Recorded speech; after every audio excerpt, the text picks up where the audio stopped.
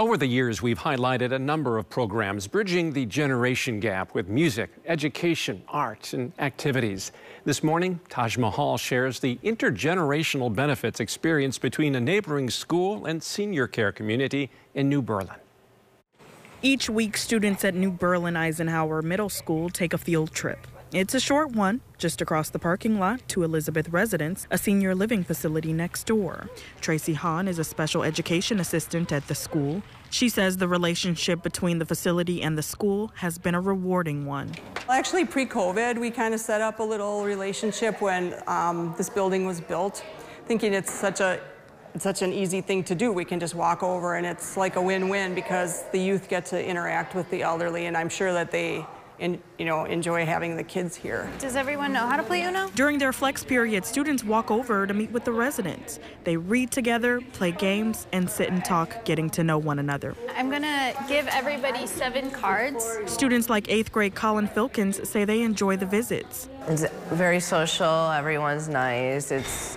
I like being able to know that I made someone happy today. This means +2. Other students feel the same. Which means you have to draw 2. Naomi Jacobson says visiting here is something she looks forward to. We get a break just from school and stress and everything like that, and I think it's just important to talk to people, get to know everybody here.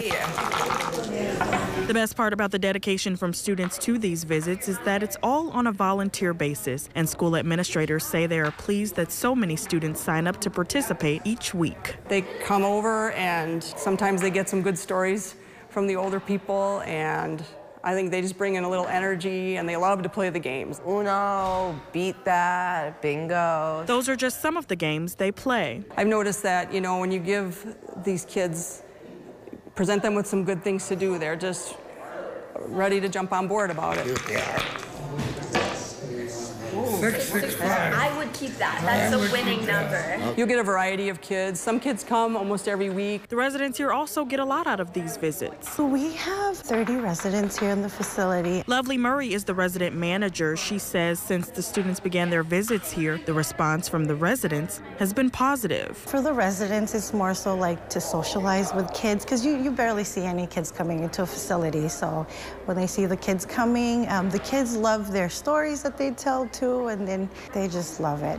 Just more nurturing part and the sense of just socializing with the residents and the students. I love knowing to myself that I'm the reason why people are happy, or I brought someone's day up when they could have been in a bad mood. So it definitely does make me feel better about myself, and it definitely does make my day better as well. I think it helps them because they just get to talk to anybody in the community, get to know students at Eisenhower more. Naomi says she has many memories from her visits. It's interesting to just know how they live and what they do. I talked with a resident named Jeannie, I think, and she was always telling us about how she was sick a lot of her life and how she's always wanted to see a bunch of things but never really got the opportunity. So my friend Dia and I would always come here and tell her about things that we've seen, just sharing experiences. Passing knowledge, experience, and a little fun each week. The program is a partnership that both the facility and school say they're excited to continue in the coming years. We just have to put more trust into our youth. I think if we give them opportunities to do good things, they have good hearts and they want to do it. We just have to give them the opportunities.